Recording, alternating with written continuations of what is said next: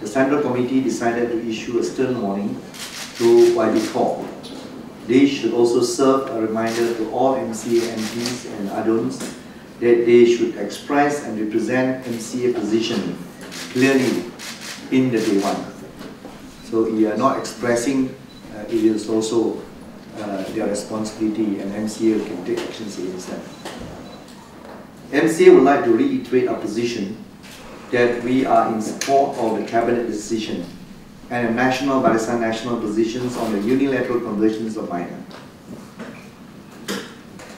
We stand firm that any conversions of minor below the age of 18 must have the consent of both the mother and the father.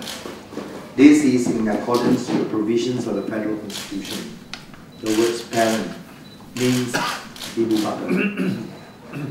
The law reform, Marriage and Divorce Act, the Bill 2016, tabled by the federal government, which is intended to secure the constitutional rights of non-Muslim, whereby a new inserted section 88A specifically spell out that should one parent embrace Islam, the child's religion shall remain as the common religions of the parent before the conversion, and the conversion to Islam can only be done with the approval of both parents.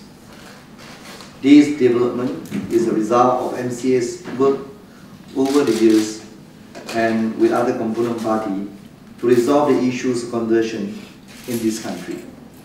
MCA strongly condemned the Perlis state government's amendment of the amendment to allow the unilateral conversions of a non-Muslim child by a converted Muslim parent without the consent of the non-Muslim parent. This is a sabotage by the Perlis state government, clearly violating and going against what the federal government hoped to achieve in the parliament.